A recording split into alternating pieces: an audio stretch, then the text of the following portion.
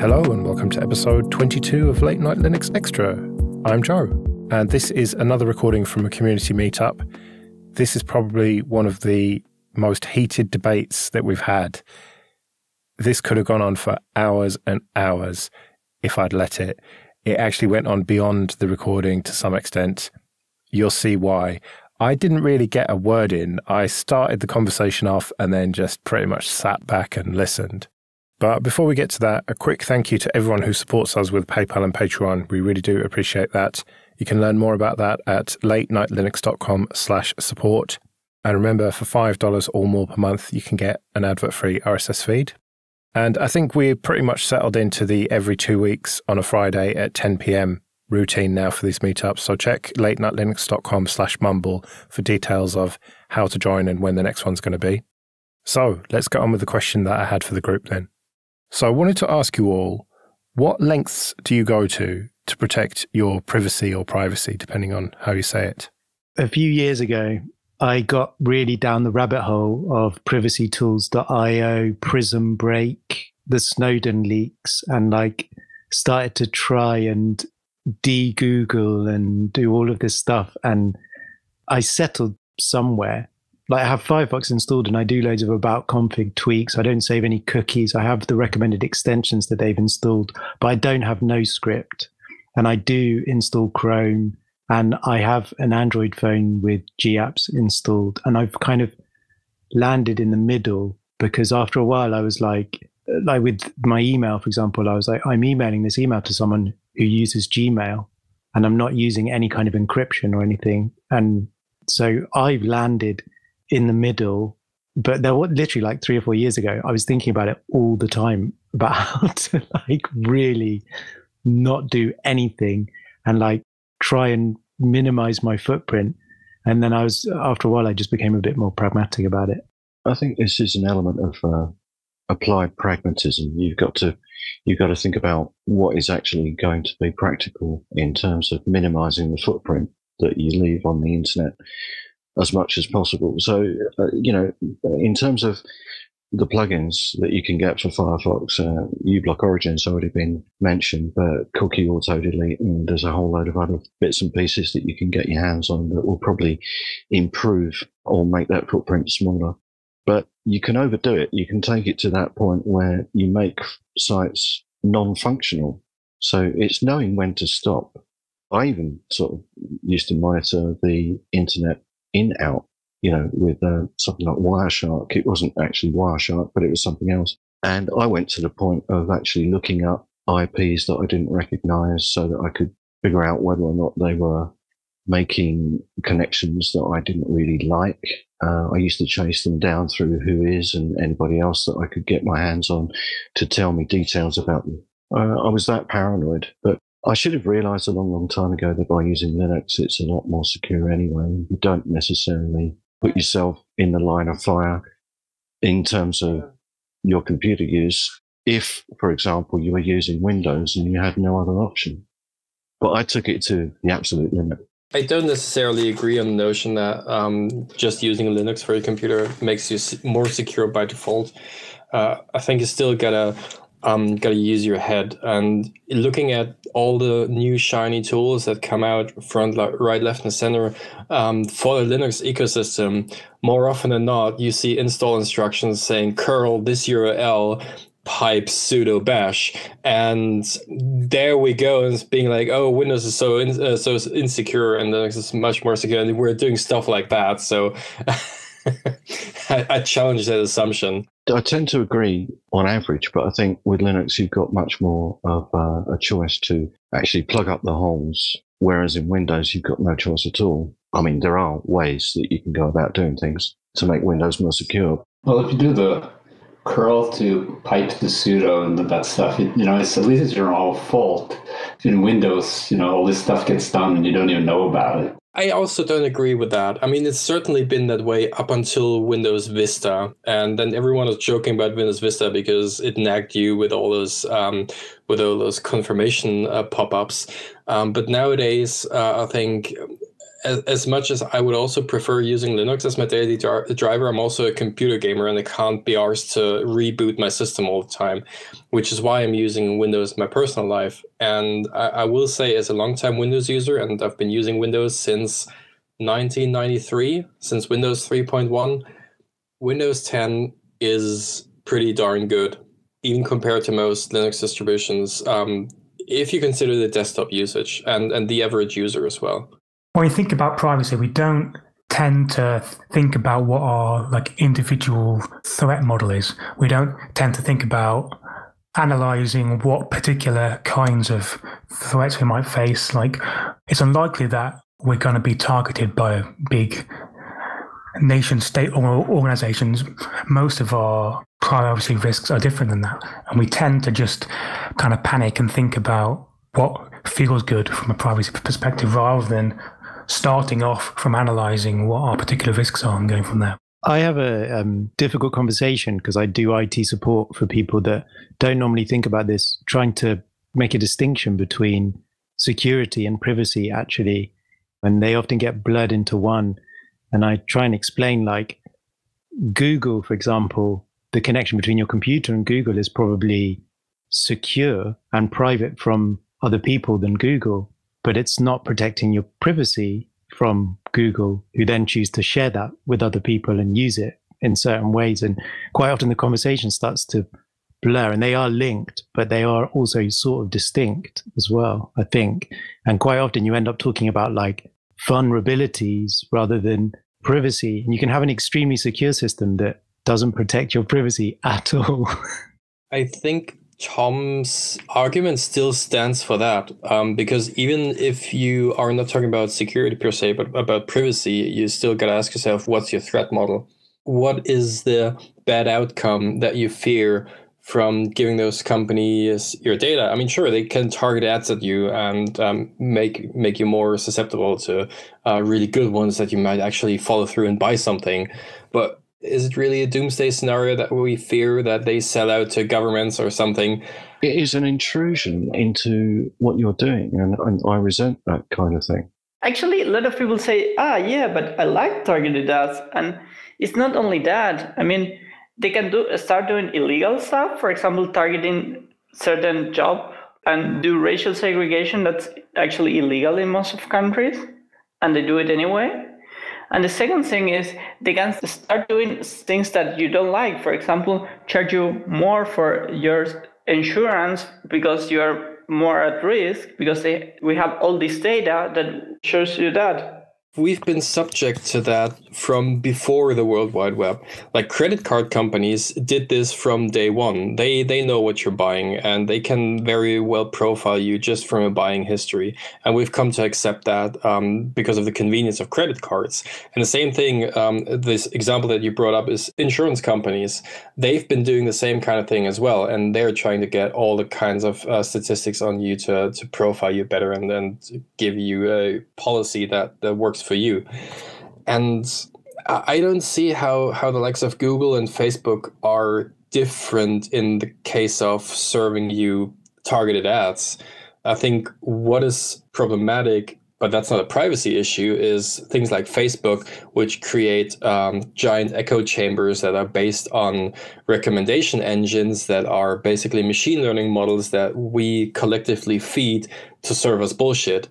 But that's not a privacy issue in a whole other conversation. Yeah, but it comes exactly to that, because when we talk about privacy, we talk about multiple aspects. If we talk about companies stocking your data and having an image of you and providing you with information that they think you want to read, and that starts with the Google results. That starts with the Facebook recommendations. You start a browser and you have all these cookies. So you have these plugins that allow you to delete cookies while continuing to browse and something. I think that's a good stuff, because it is, I think, a good idea to try to limit the data that goes to these companies, even though you cannot avoid it 100%. Also simple things like deleting your history, your browser history. Before you go to a site, you see that could be targeting my history or something. Delete that history. It's just a shortcut. So we should try to think different about this collection of data. I don't know. I think there must be a better solution because I've been there, done that, doing like Delicious or other like bookmarking kind of organization kind of stuff. But for like the better of the last 10 years, my browsing history has actually replaced my bookmarks and Google search as well. I don't know about you guys, but I can't go back. You don't need to delete your search history. That's local. You need to delete your cookies, for example. I auto-delete cookies every time I close a site. The cookies for that site get deleted every time I close Firefox. Every cookie that I had gets deleted. I need to log in again, but it's not a problem. It's just one click on a button and my password manager fills the rest. But it adds up. I mean, if you're using like half a dozen or a dozen or more different services all the time, that's a dozen logins that you need to do every time. And you want to be secure, so you have 2FA enabled for them. So it's not just one click, but actually like 2 or 3 clicks because you need to copy the 2FA token, or you maybe need to touch your YubiKey or something like that.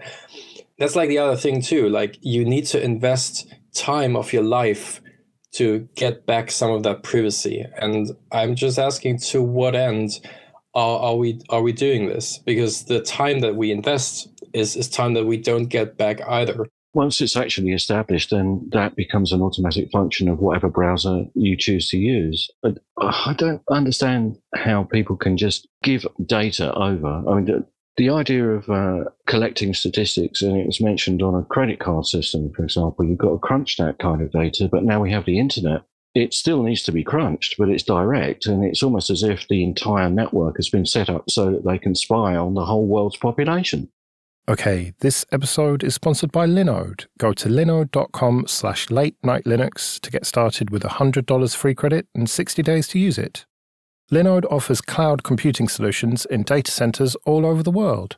Whether it's scalable VMs with a choice of major distros or one-click apps and stacks, dedicated CPU and high RAM instances, block and object storage, or cloud firewalls and DDoS protection, Linode has everything you need for your personal projects right up to managed enterprise infrastructure.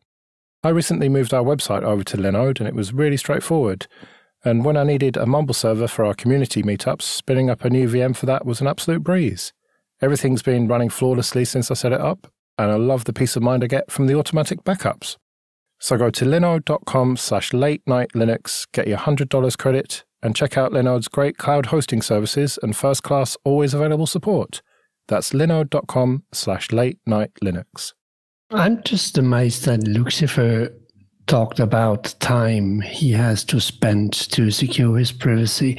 For me, it's not time that I spend. It becomes a routine. So I'm applying routines. And applying these routines, I guess I spend less time. So I think it's not a good argument. You still do spend time that you could spend otherwise with your family, your kids, your hobbies, whatever. Well, but we don't talk about hours. We talk about just applying routines while you're browsing the web. Applying routines while, as you said before doing a copy-paste of a sudo command, maybe just read that command. Read, if you understand it, verify that you read it from a site that you respect or somehow trust, like maybe GitHub. If you have a GitHub repository with installation instructions and they apply any sudo commands, I would trust that.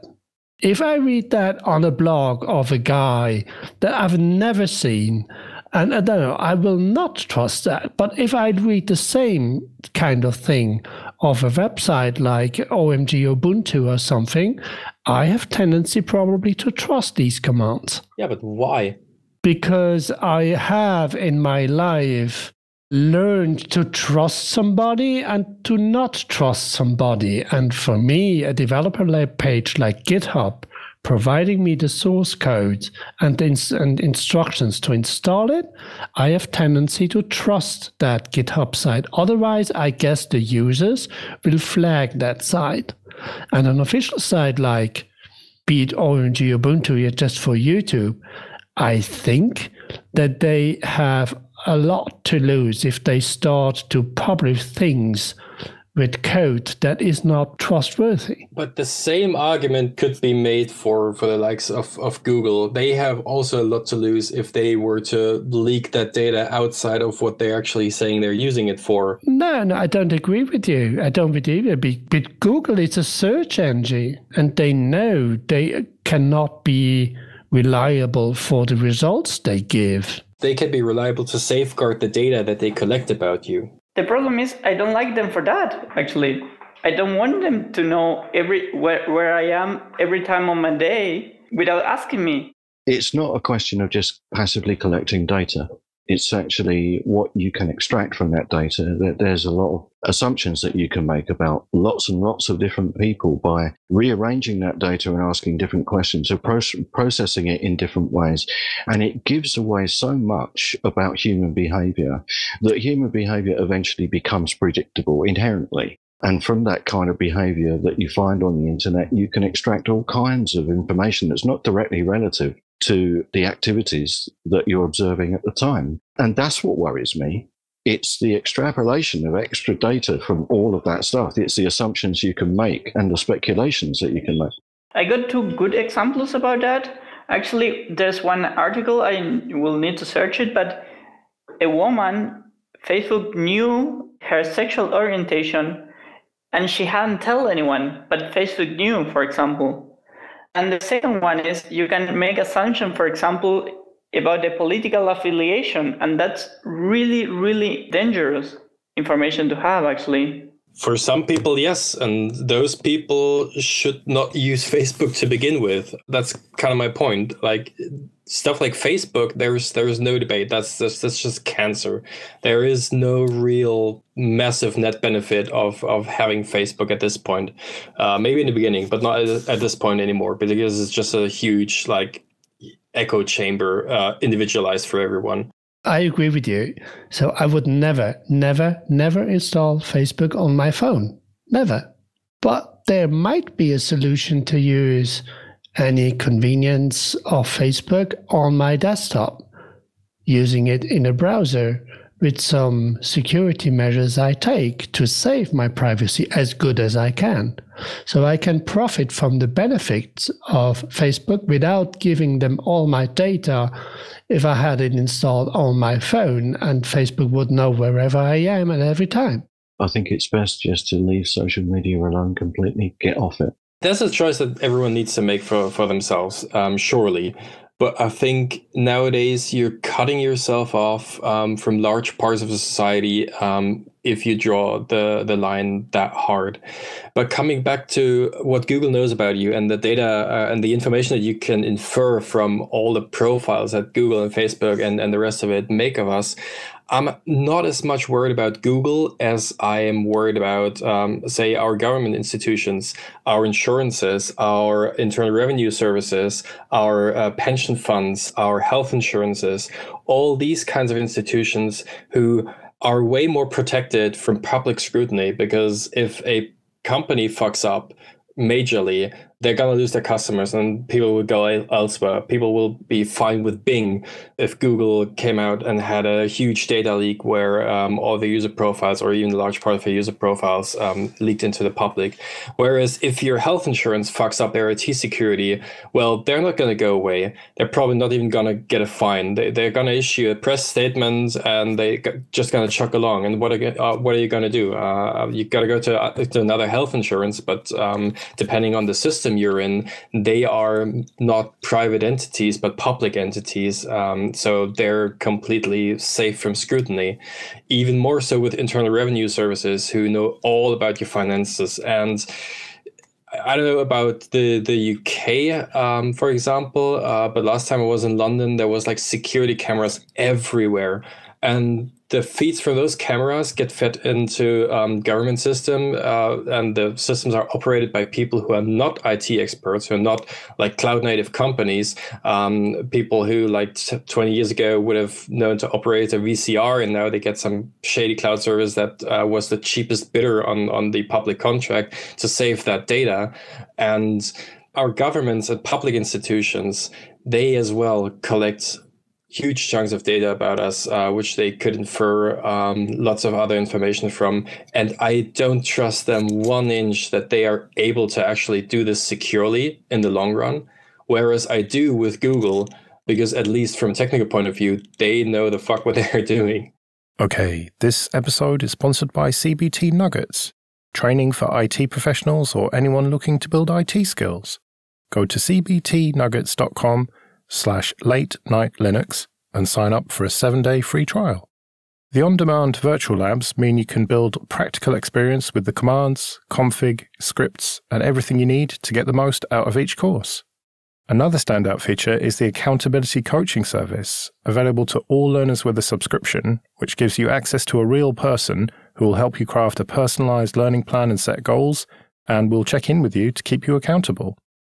So start your free 7-day trial today at cbtnuggets.com/late-night-linux. It includes unlimited access to all course materials, including virtual labs. That's cbtnuggets.com/late-night-linux.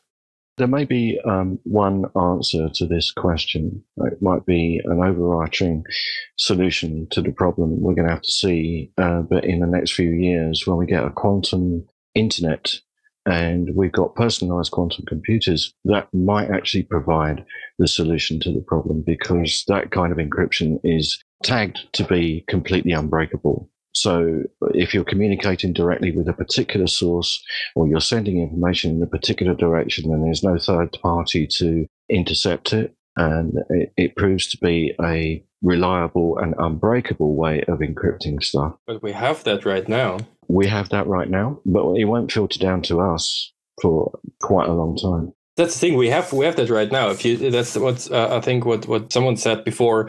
If you go to Google Mail with your browser, your connection is end-to-end encrypted between you and the Google server. If I talk to you on Telegram and I open a private chat, or on Signal, or any other of those messengers which support end-to-end encryption, our communication is secure. But that doesn't stop people from tracking you all over the internet when you're browsing the web. So that's a different thing. I don't think that this will solve this issue of privacy. It really worries me how much the government knows, but the problem is you're giving Google and other companies too much credit. I mean, Google leaked 500,000 accounts in 2018. How many people stopped using Google? Not many. And Facebook leaked 500 million accounts.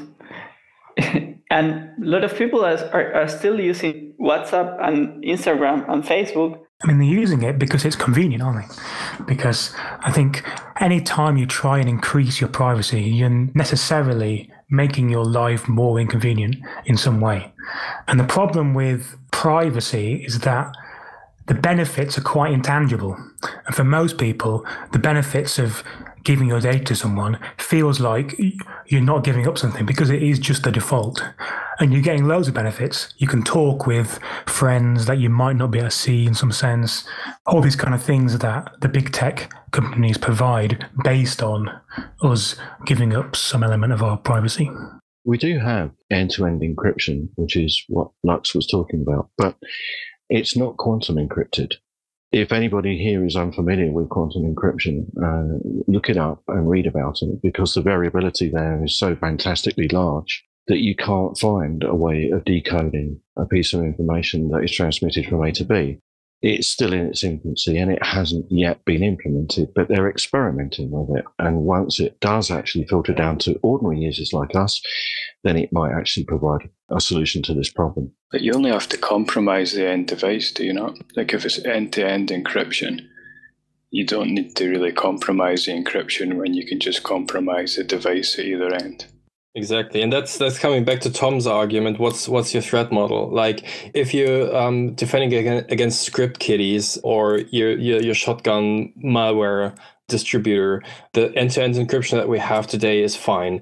If you're defending against a state-level actor, you've lost. Period. There's nothing you can do about it. Even if you have like quantum end-to-end encryption between your device and the other device of the people you're talking with, it's so easy for a state-level actor to compromise you in so many other ways.